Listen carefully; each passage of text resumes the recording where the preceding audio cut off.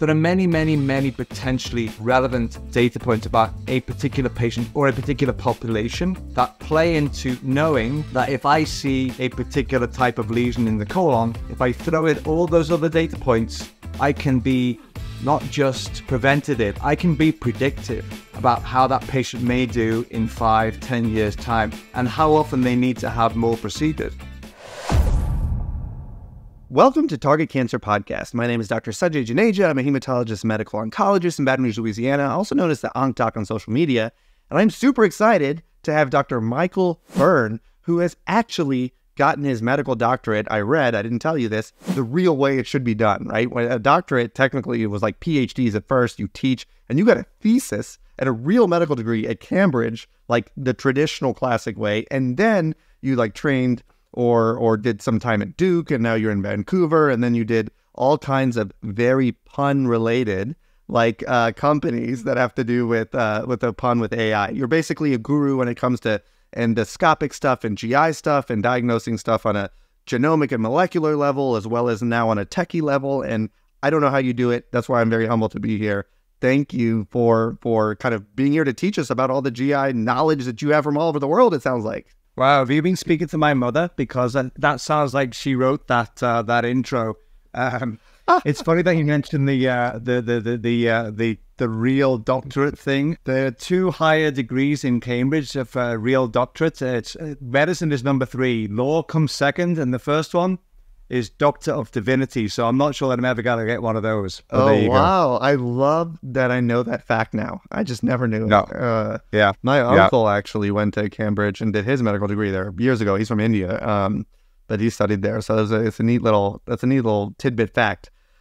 There's so much I want to unpack. I mean, you're working, on a lot of things now. You have a very cool company called Satisfy Health, but the I is AI. But before we get to that, because I'm actually really curious on, there's such a needed space on diagnosing cancer sooner, right? That is the biggest challenge. I always give the example, if you have a cancer on your hand or on your face, obviously you want to wait before it infiltrates everything and is huge and in your lymph nodes, you cut it out. And the same thing applies to the organs in the body. The skin's an organ, and so is your colon and everything else.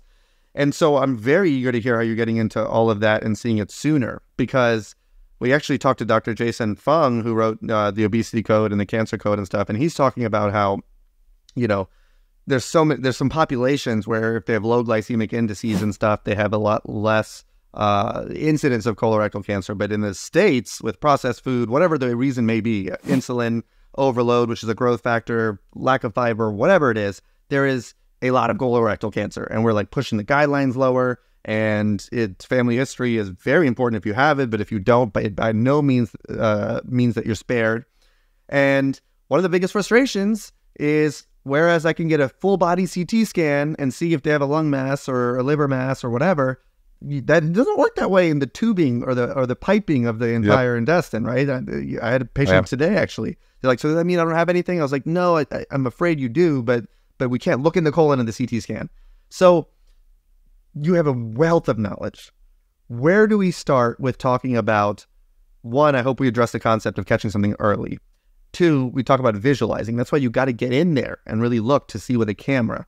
What are you doing and what are you seeing now on how we can possibly better evaluate for colon cancer that's not spread yet, that's in that little folds and all that stuff of the intestine? How are we doing it? What are you doing to be able to say, Sanjay, I think I can catch it sooner this way? So my field, I'm still occasionally practicing as well as running this company. My field of gastroenterology is, I think, a great example for the general listenership around the applications or the potential, the need for artificial intelligence solutions to help us. Because GI cancers throughout the entire intestine, from the mouth all the way to the other end. So colon cancer, stomach cancer, esophageal cancer, we miss those things, right? We are getting better at treatment. We're getting better at picking things up earlier, but getting better doesn't mean that we are great. So you asked about colonoscopy and colon cancer screening. The guidelines are pushing the envelope. I love it that we are now looking at population-based guidelines. We are trying to lower the age for starting screening appropriately. We're using other tests that people can do to give them an idea that they're a higher risk. But we're still relying on a human-driven modality. So I and colleagues of mine, we put a camera into the colon and we look. And the utility of that test depends on my finding polyps. Okay, polyps are little precancerous or potentially precancerous lesions that can lead to colon cancer. And if we miss them, cancers get developed, and it's not a great outcome. So human nature is such that we do miss things. And I don't care what any of my colleagues say. I stand on the podium now as an AI advocate, and I still get challenged by people in the audience saying, my polyp detection rate is amazing. I don't need artificial intelligence. And I say, okay, well, that is great. I'm glad that you don't think you can get better, because everybody can get better. But there are many, many people out there who, perform averagely. And I'm not sure that I want to be having my fate for screening based on an average evaluation. So we absolutely need help to find small polyps or even larger polyps behind all these folds that you talk about, all the corners in the colon, all the crevices again that you mentioned. Things get hidden there. We get distracted. We get tired as humans. So long story short, yes, we need help. That's incredible that you say that, because now, and I'm almost embarrassed to say this, I'm very vocal about catching iron deficiency early and working it up if somebody doesn't have a reason to be iron deficient, right? If you didn't have a gastric bypass or you didn't, you're not premenopausal and you're having cycles. But I talk a lot about that on my social media, especially males, postmenopausal. But I had this habit of saying, hey, your colonoscopy is clean. At least we know you don't have colon cancer or precancer.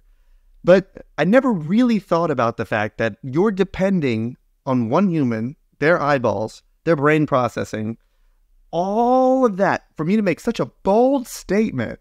I'm trusting, as if it's a computer, that everything was scoped all the way around circumferentially in 360 degrees, all the way around, all the way. That is a crazy, actually almost like goosebump concept that, traditionally we're just learned. If your colonoscopy clean, you don't have anything. But the truth of the matter is you're looking much smaller than that.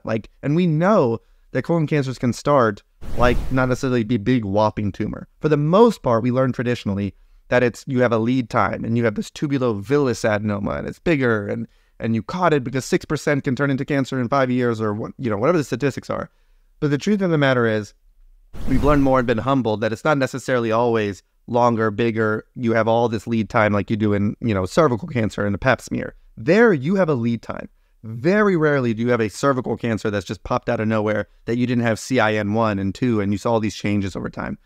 Colon cancer, for the most part, is like that, but we know that things can escape it, especially the scary one is when you're talking about esophageal and gastric and all of those. Those they're not as kind, and I don't mean that insensitively, as what the lesions are in the colon before they turn into cancer later. So what you're saying is we need to make sure that there is, and with all the technology that we have, is there and are there ways to visualize things that are statistically to some degree abnormal? And I'm sure you catch a lot of stuff that would be, steps away from cancer as well that might have not been picked up if you were doing it endoscopically as a human.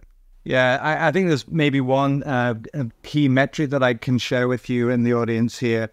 There's something in colonoscopy called the ADR, or the adenoma detection rate. And that's basically picking up the types of polyp that can become cancerous. Those are called adenomas. The ADR should be 40, 50, 60% if you're performing at a good level in that population. And we know from studies that for every 1% increase in ADR that the doctor has, you will decrease the mortality from colon cancer by 3%. So anything to increase your polyp or your adenoma detection rate is only to be encouraged. That's why I challenge people who say to me or to, AI advocates in general, I don't need technology to help me. I'm already very good. And I go, well, again, like I said before, you can always get better because that 1% increase is decreasing the mortality overall by 3%. It's a very simple and key metric, and nobody can argue against it. It's well evaluated and well published. So, yes, we can definitely get better. We need to achieve that higher standard, and it's a multitude of things. It's human and machine in perfect harmony, right? Taking the assistance, recognizing that, Sanjay, there are even studies that show, and I don't want to alarm the audience, but that later in the day, maybe in the afternoon, late afternoon, that colonoscopy performance goes down. Humans are tired. You've had a long day. Not willfully, but things get missed. And there are some stats that show that. And that's additionally where technology can help us, right? We pardon this interruption real quick. If you're enjoying this podcast or find it valuable for what we discuss and the education and how people see and think about cancer in general, we would very much appreciate a like, subscribe, and especially a share so we can bring that information as maximally and broadly as possible. Thank you so much for listening. That's a very powerful statement you made. You said in the adenoma detection rate. So I want anyone to be clear. You didn't say in 1% increase for cancerous lesions or carcinomas. You said just the benign lesion, meaning non-malignant.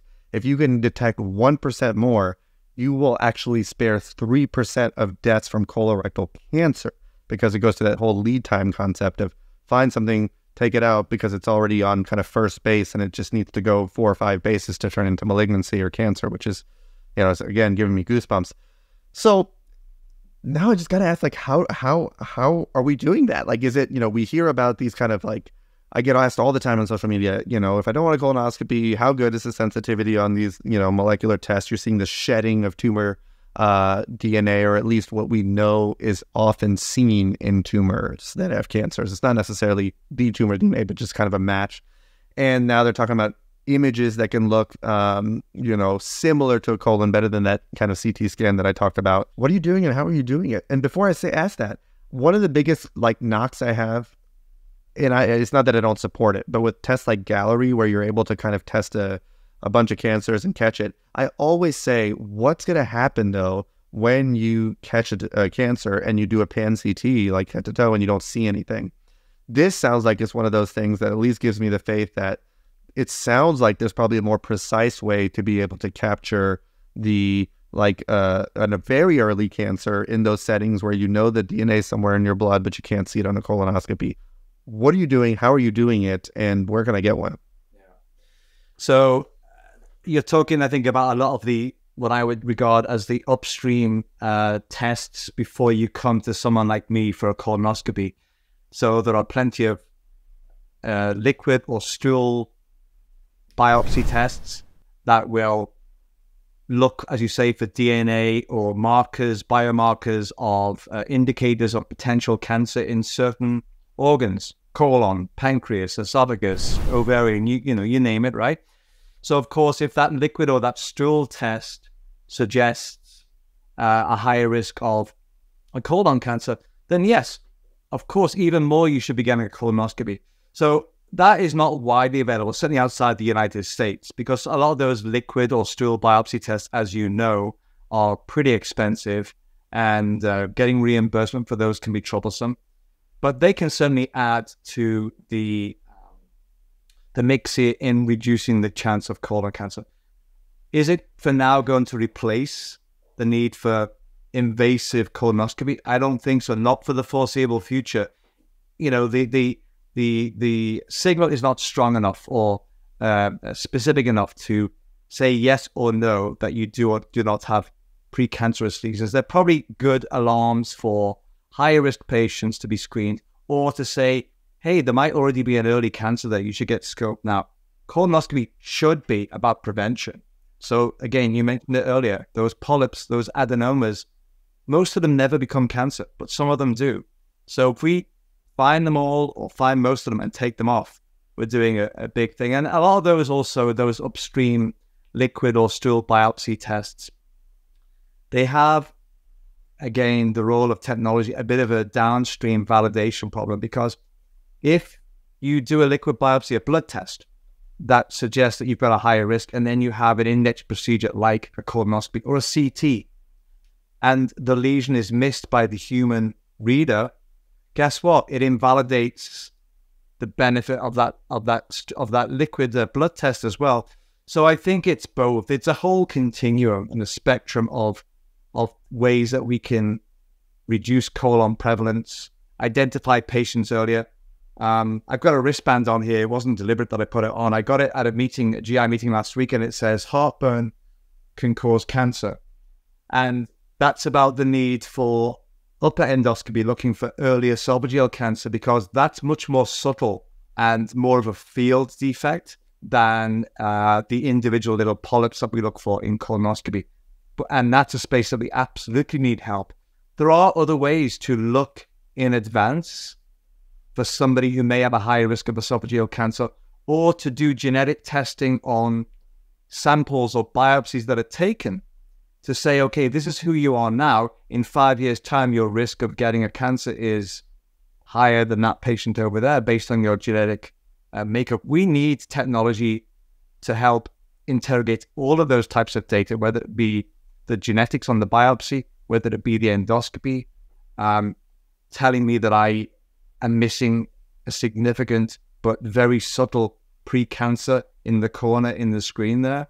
That's where technology is helping. And I absolutely say no to the naysayers who don't think that we need to embrace this. Despite all the threats of AI that we hear about every day now, in medicine, there is no doubt that we can harness the power and work with us to liberate us from things we don't need to do and want to do and make us better diagnosticians and treatment. I mean, I think to not would just mean like it's, you're arguing that there is not human error. So whether you're a very religious, pious person and then you have to accept that we're imperfect people, or if you're not religious or pious at all, but you believe in statistics and science, we're imperfect people. I don't see where, those are the two radical sides, and we know that there is error. How does AI play a part into that? Is it the fact that the visualization during the cameras is somehow being processed outside of the eyeballs, that's just a written narration of what that person saw?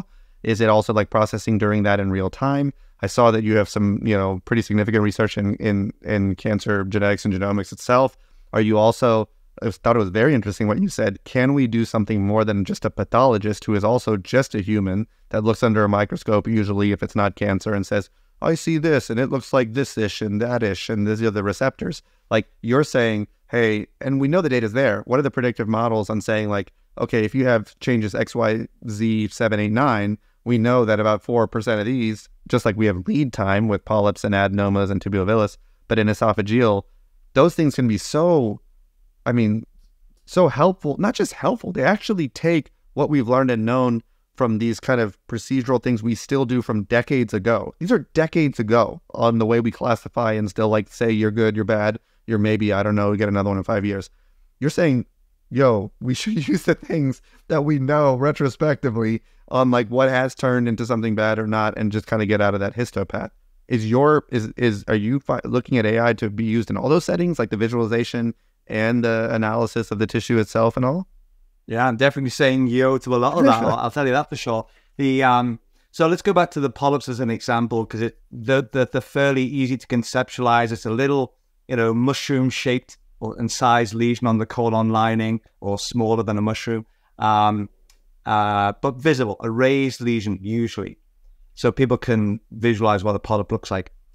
The human eye, as you said, Sanjay, in GI, maybe for 10, 15 years, is being told that if you know what you're looking at and you look carefully and you maybe magnify the image on the screen and you take your time, you can look for 3 features on that polyp, like facial recognition, that can tell you what kind of polyp you're looking at, whether it's precancerous or not. And those 3 features are color, the shape of the little, what we call pits, which is the little glands on the polyp surface, and the vascular pattern, or the pattern of the blood vessels on the polyp. So color, pit pattern, and blood vessel pattern.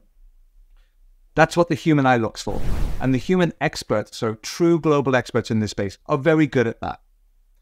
But most people are not global experts in their space, right? They're the day-to-day physicians, and we all got to do many different things. And when, for example, my own group and others have trained AI models that in live time, to answer your question about live time, during a procedure, an AI model can also look at that polyp and say, with high confidence, that is an adenoma, that is not. I've had some of my global expert colleagues in this space say, hey, that's great. What's the machine seeing that maybe I need to be looking for, as well as those 3 features? And I say, well, when we peeled the machine algorithm apart, we saw that the AI was seeing at least 1,000 features per polyp to make that distinction. things that we can't even conceptualize, right? Edges, zeros and ones, it's all code and math and whatever. Right? So the machine is seeing things that the human literally cannot see, or too many things that the human cannot quickly process and put together. So I tell my physician experts in this space, stop trying to think always like a human.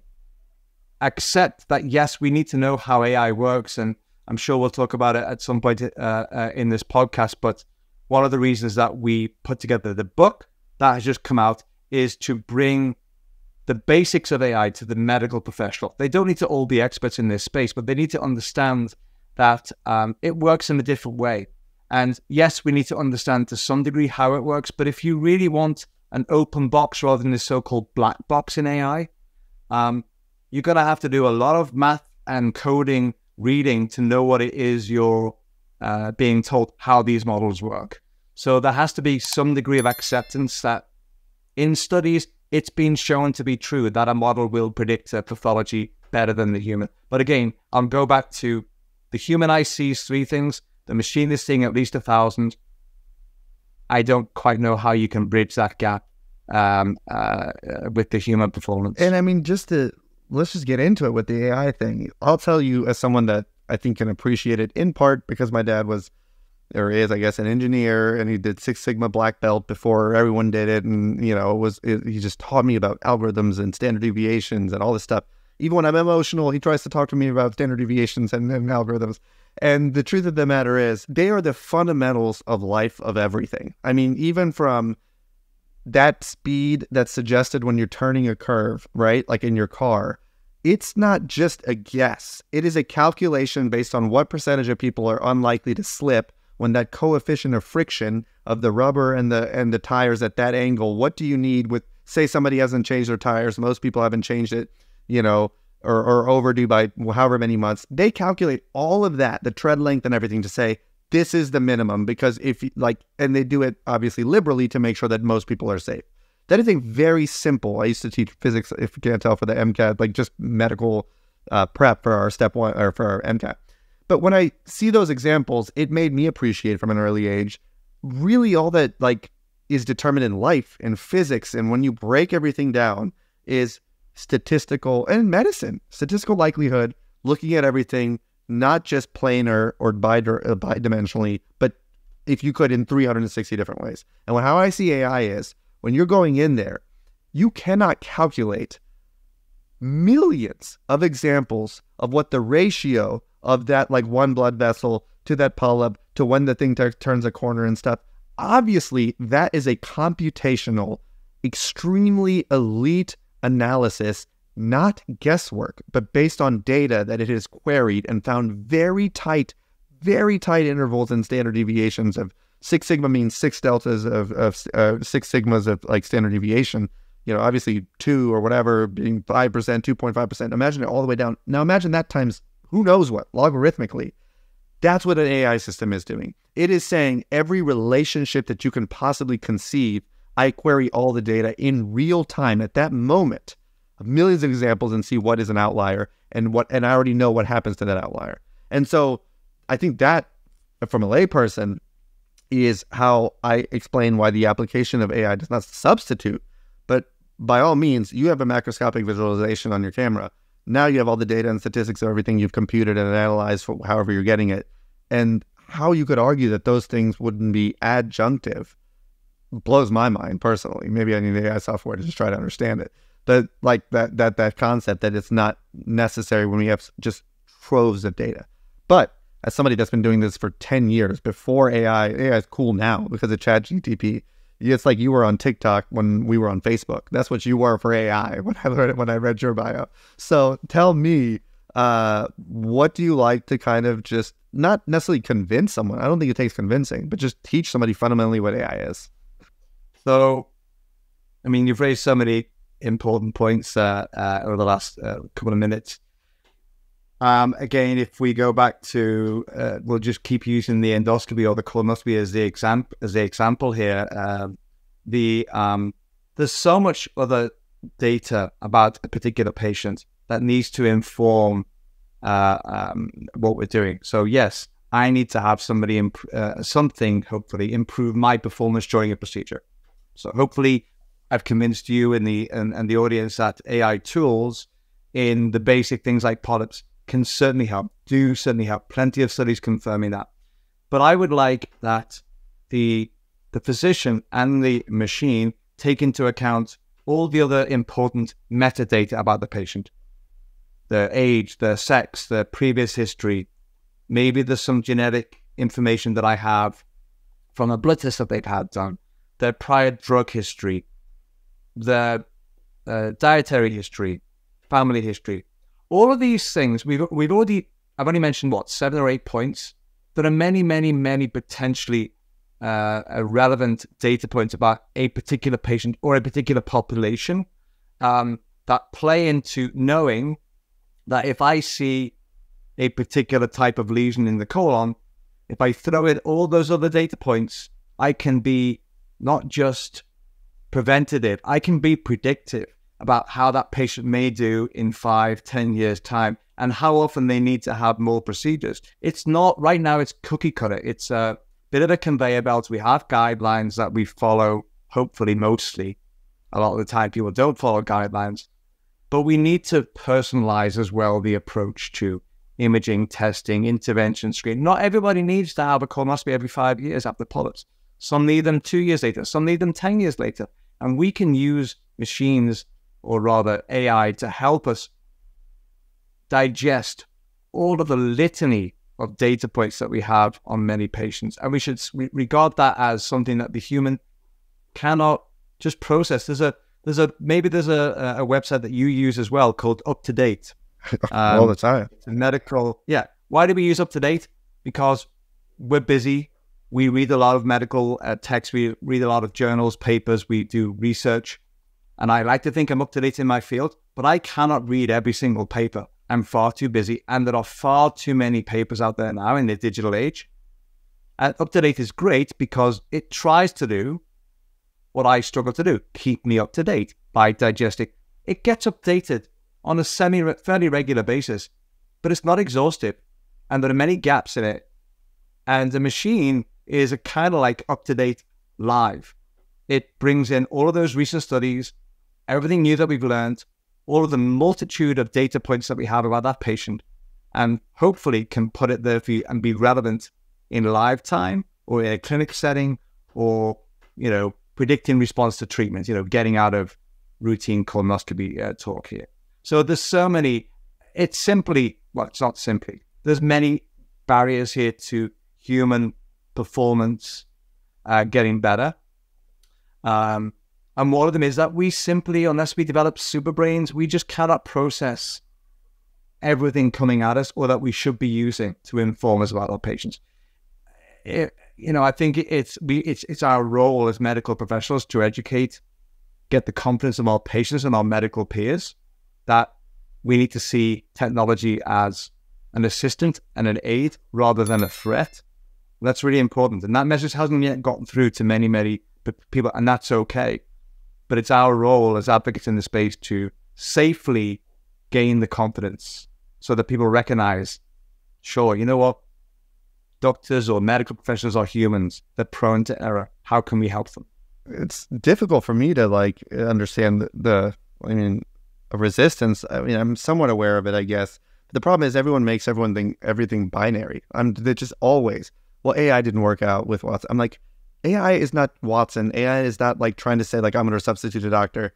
It is so not binary. It's not like a AI or no AI. It's it's saying do you need 1080 camera for your endoscopy or 420 HB? It's like, oh, well, the whole 1080K didn't work out. I mean, it's just I can't make an example small enough to make this very dismissive binary placement of AI, for how I appreciate it, equally represented. I'll tell you, even UpToDate, and respectfully, one of my early mentors, Pracha Irmond, he was one of the people that founded UpToDate as a startup. They were doing just renal nephrology, and he kind of taught me how they went through and thought about it. But even that's extremely analog compared to what AI is. And you just blew my mind. when you said, Sanjay, I'm not just talking about during the endoscopic procedure and being able to highlight abnormalities just based on standard, deviations of and relationships and symmetry and all this stuff. I'm not even talking about that. And this goes back to the multiplanar. So if up to date is 2 planes, 1 or 2 planes, I know patients like this or like this, and or like this or like this. AI takes all of it. You're like, I can process all of these different elements, their amount of fiber intake, their family history, where they live geographically, if they have diabetes or not. I can take everything I know about those independently. I can take everything I know about them in conjunction, if in case it's not just additive, but actually amplified. And I can do all of those things with the factorial of relationships. Okay, these 2 and then these 3 and then these 4, how we have to multiply the same numbers. And I can do it all at once while you are actually looking at these features, and I can query what's happened to these people in different factorials while I'm visualizing this in the scope. I'm getting chills. Well, I don't want to mislead the audience here. So, that is certainly where we need to go. Where we need to go is what I'm saying. It's we're conceivable, not there yet, but it's conceivable. And absolutely. And the argument that you don't need that, that's the thing. It's we're good. I work very hard. I think I'm a really good hematologist oncologist, I hope. But it's it doesn't mean I can't get better, right? That's the thing. I can have tools and aids to query things just like ChatGPT in a second.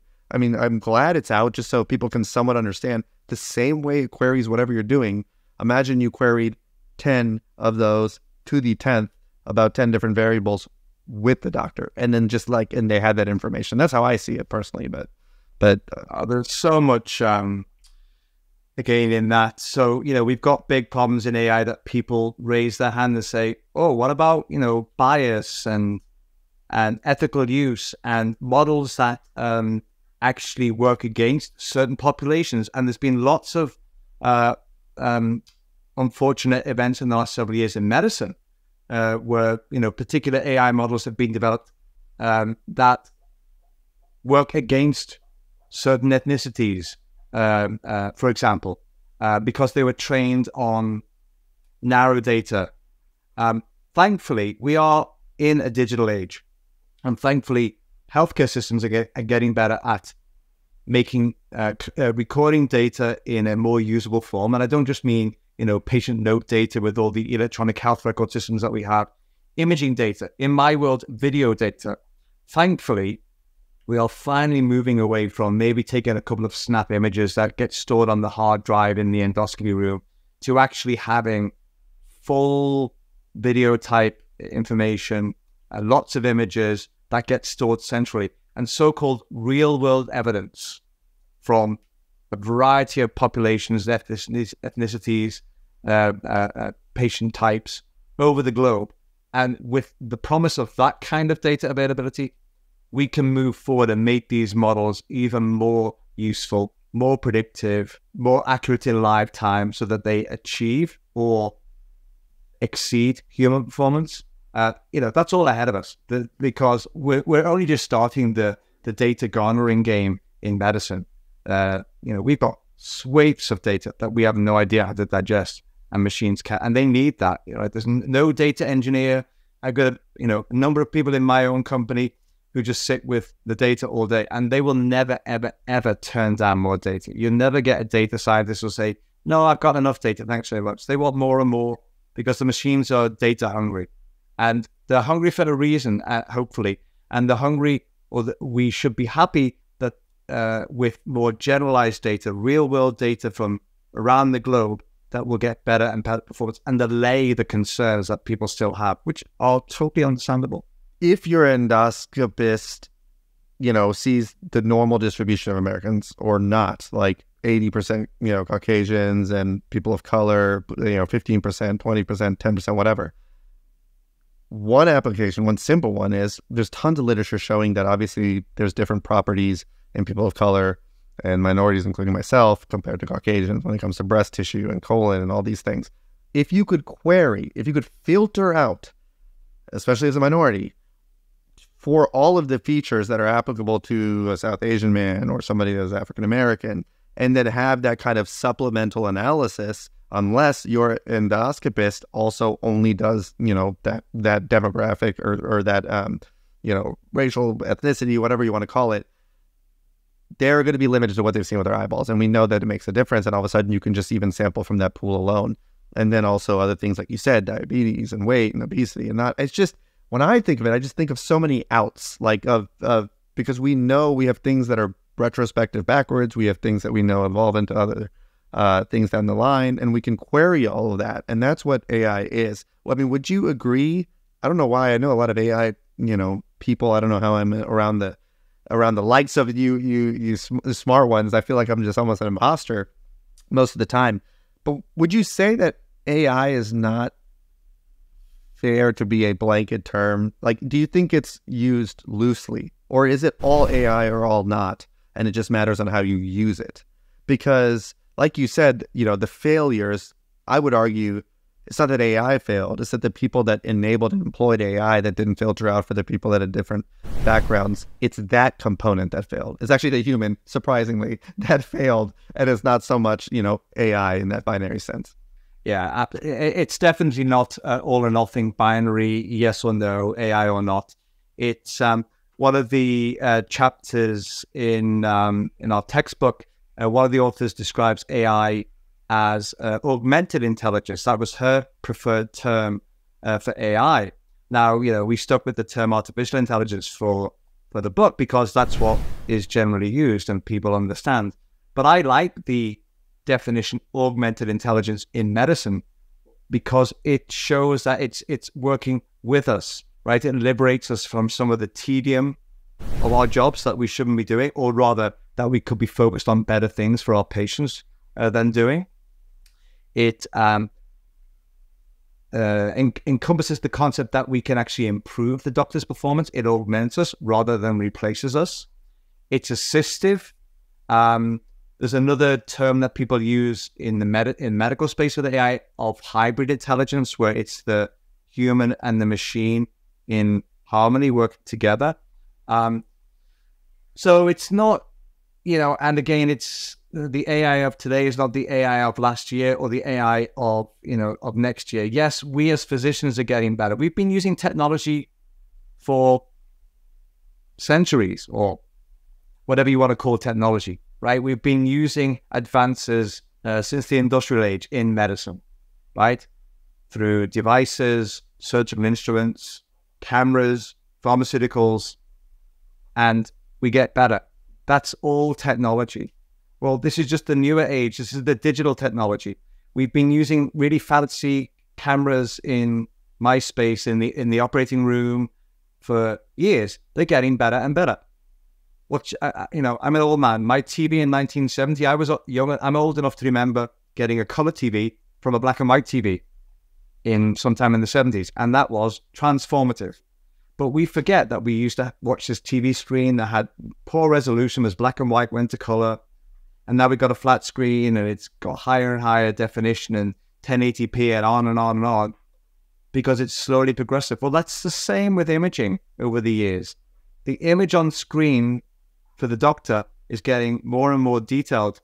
Well, I don't know about you, but a 4K TV now gives me a headache because there's so much data on that screen and overload. I don't need it. Maybe people like the clarity, but I don't think the human eye can conceptualize a lot of it. And that's certainly the case in medical imaging. So we're at the point now where the technology, the definition on screen, the data to interrogate is getting more and more and more, and definitely surpassing human processing. So we're lagging behind our ability to interpret advances in medical technology. So you might say, well, if there's nothing else to help us interpret what we're looking at, you should just stop, because human performance hasn't gotten a lot better. Let's say in some of the fields that I've mentioned today, human performance hasn't gotten significantly better despite advances in technology. That shows us a gap somewhere. And it's the interpretation of the information that the technology hopefully is throwing at us and we just can't digest it. 100%. Yeah, 100%. And it's like, to your example, I only recently learned, maybe like a month ago, that on your iPhone, when you go to your pictures, even like I try to not put all my data out there with geolocations and stuff, but even if I type car or license just randomly in my photos. Somehow it pulls up all the cars and like that I've ever taken a picture of. Not that I take pictures of cars. I don't know why I said that, but like in licenses, and nobody seems to question it. It's sketchy, like, or you could think it, or it's not sketchy, but there is a data collection. It's not a human being like, oh, I've been watching this. I've been waiting for you to ask. It's not that. It's just, it has statistics on seeing and perceiving based on how, you know, the tires look and stuff to say this is probably a car. It's not that it's necessarily, you know, stolen or somebody's in the background like figuring it out. That's just what computations are. They can help and have a good guess that aids you into being able to recognize something that your eyeballs could easily pick. And in your case, you're talking about something very serious, which is cancer. And I want to make this very clear. And I think if anyone's listening to this and they're like, yeah, I get it, but I want to see, but I don't get it, and how's it going to help cancer if we're not missing cancer? The point is, especially on non-medical podcasts where I'm a guest, they say, how are we going to beat cancer? How are we going to cure cancer? When does curing cancer go away? I used to go on this big thing about like, well, you know, that's not a good question because of but now I say something much cleaner and quicker. The way we beat cancer is to not let it get to cancer, because cancer, like, you don't know which cell in your body, which a cell in my mouth, in my innocent cheek, one day could turn into head and neck cancer, but I just don't know. I didn't catch it in the air. But what you're doing, and that's what the beauty of the intestine is, you know, to a large degree, maybe everything, but at least we know that in the intestines and upper and lower GI, is what you're doing is finding a way, and you're talking about finding a way of the things that look like they will become cancer to take that little colony or population out, just like you take out a sketchy mole. Like, oh, it was pre-cancer, it wouldn't have been melanoma, oh, it was nothing, but it was still messed up. What I hope people realize is the more accurately we can find these things that are clues that we've been very humbled in medicine to learn every year is, oh, we had no idea that was a problem, or that much actually turned into cancer. If we can recognize those things, that is my answer. When people ask me, how do we beat cancer? It's, you know, when it's on third base trying to steal, I don't know if you have baseball in Canada or the UK, so you may not understand this, where you're on third and you're trying to get to home run, or you were in North Carolina briefly. But a home run being a bad thing, get it out then. And that's how you don't have any runs. It's a score of 0 for cancer because they're not getting there, because you're able to get it there sooner. And the way we can do that, you can either trust eyeballs or you can trust all the computational data that we've had and we know what things look like. And that is our best shot that I conceive, other than, and we can go in forever about how they're talking about curing it. Get a vaccine that recognizes a common protein that ends up being a bad player or the gun for cancer. Sure, yeah, do that. But what if it's a different protein?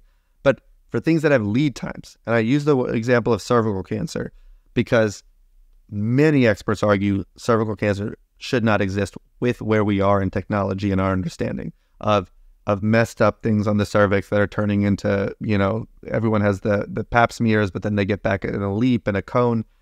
Those are all lead times. And if you truly got your pap smears in the right intervals, and of course you got Gardasil because we know, or whatever the vaccine is elsewhere in Canada, if you prevent the virus, those are lead times to where that's why women shouldn't get cervical cancer. If we could say that about GI cancers, if we could pick up things the same way we know CIN 1, 2, and 3 and get the leap and get the cone and get all that stuff, that's how you make things go away, because they don't appear. They get out, they get tagged out at third base every time. And I think it's very reasonable, you know, it's not to be unreasonable. I think it's unreasonable to not believe that part of it can make a difference. That all makes sense, but I agree. My quick comments on that are, yes, entirely agree with that.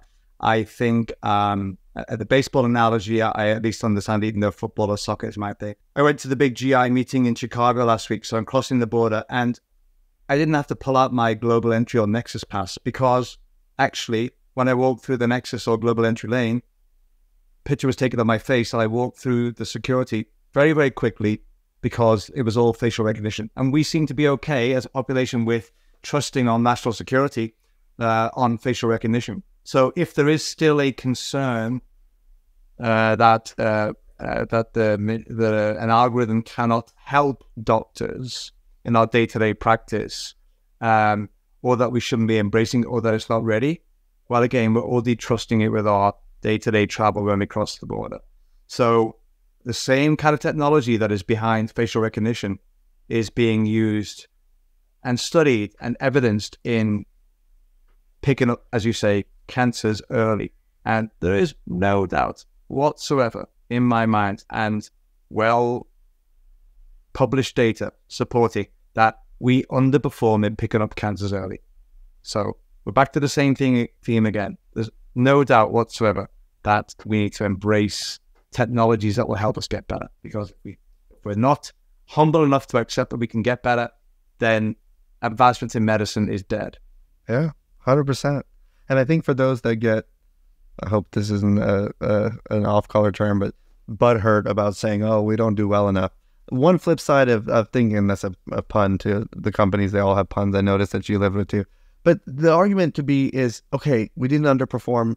Everyone's great. We do a great job. The point is, even if macroscopically we can see everything, the point is we can actually discover things even sooner than what is achievable with like even the naked eye. So say if somebody needs to hear, you do a great job with your eyes and the scope and stuff, like, you know, you're shooting 100%. But the truth is there are features and there is data that can get us like to 125%. That it's just not possible. And so I think that may make it a little bit more receptive for others on saying it's not that because you and I know we're not good enough. We're imperfect beings. We have fatigue. I mean, we know that, but we also know that the ego and narcissism in medicine. But just say it's great, 100% you agree with your eyeballs, but then just actually just allows for features and detection that's even a level deeper, and that's based on all the data that we know that this is what things turn into at a later time in this population. I don't know. We could talk about this forever. If anything, I'm discouraged that there's resistance, not to say like, hey, replace everybody with AI. That's nobody's saying that, but it sounds like you're doing the hard work to even make it possible. And you can't pick and choose your data. Like if you're a doctor, you have to believe in data, like recommendations, standards, standard of care, standard deviations, the labs, everything is data-based. If the data shows, and I know there's several studies where major centers will bring in the top experts and show them slides of whatever that thing is and say, guess what this is? Malignant, non-malignant, did it turn out, did it not? AI outperforms those 20 to 30 experts. Like I paid a lot of money apparently to get there. Every time. Like, I mean, it's like, it's no, I mean, I just feel like that's the end of the argument, at least on saying, can, you know, AI and being able to query all the data and observations that it can do with its multiplanar 360 direction brain versus our brain, you know, just add it, just get it involved. Yeah. Yes. I mean, you know, I think we need to address contemporary concerns when people read about, you know, ChatGPT and it can pass the, you know, the MCATs or whatever, as well as a medical student, or will be medical students. A lot of that is, you know, just throwing swathes of data and recognizing questions. And if you throw some sort of curveball where it needs contextual thinking, it fails, right? So in medicine, at least for now, we're not moving quickly towards what they call AGI, or artificial generalized intelligence, right? Where there's sentient intelligence and it's making the decisions instead of us. It's very much, you know, in AI, there's a term, human in the loop.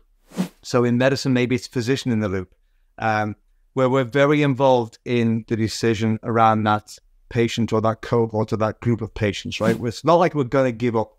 Again, in radiology, get out of the GI space. There's so much logistic stuff that radiologists and allied staff have to do that actually machines can do way easier, way quicker, way better, and leaves the doctor to interpret the important contextual information around a particular scan and have the AI help them interpret it, things they may have missed, and then add their own experience, contextual stuff around the patient, whatever, into the mixer, right? So liberate us from some of the tedium and let us really focus. So it's not about handing everything over to machines.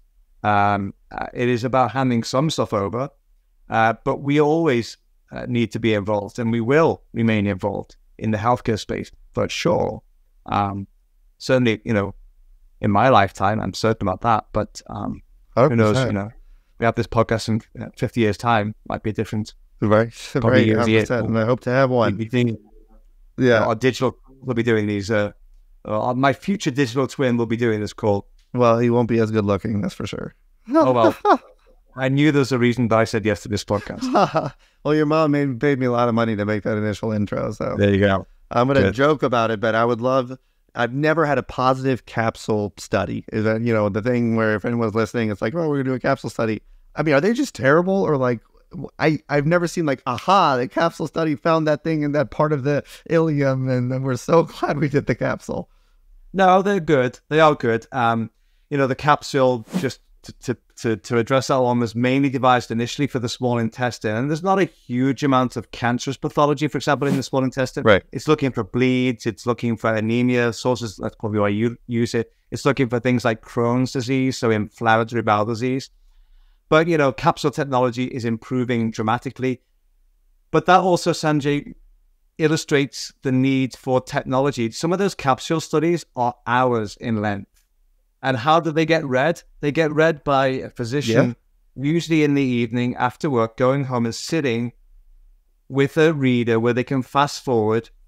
And they're quite tedious to report and things get missed. There are more and more tools now that can assist the doctor. It can point them to an area in the 3 hours of video where it thinks is the most relevant part of the video and say, hey, what do you think about this? We've done some stuff at my own group in clinical trials, right? So out of cancer, but in things like Crohn's and colitis, where to get a patient into a trial, the current standard is that the doctor doing the colonoscopy is not trusted to be objective for that patient to meet the inclusion criteria for the trial. So the drug company, of course, wants clean inclusion based on criteria. So they insist that the procedure is videoed and it goes into a remote cloud. And somewhere, sometime, hopefully in the next few days, a so-called expert reads that video, often in the evening after work. They're 15, 20-minute videos. We devised a technology that will read that video in 30 seconds.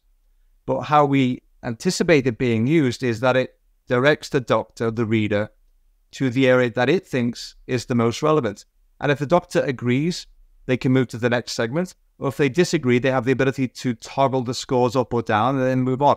But it undoubtedly assists the situation. It makes trial inclusion quicker, better for the patient, cleaner, endpoints are met. Maybe I'm preaching to the converted with you here from the last 50 minutes. It sounds like I am, but no, but there are undoubtedly hurdles and barriers and issues and things we need to think about, right, that are precautions to take with overuse of AI or over-reliance. But I'm yet to be convinced that we're going down the wrong path. Yeah, I mean, we address some very important things. Is when we say it was fine, and I'm guilty of this, and a lot of, I think, people are, we just take it to mean 100%, like it was fine. Like we don't actually consider, like with the capsule study, that something could have been, we don't even consider that, right? At least as a community oncologist or hematologist. And the truth of the matter is, in the same way, if nobody has a problem with these heart monitors that are 72 hours or a week, 7-10 days, I strongly consider doing electrophysiology actually, like in residency. And I mean, I do cardiology first, but I would sit there and read and learn all this.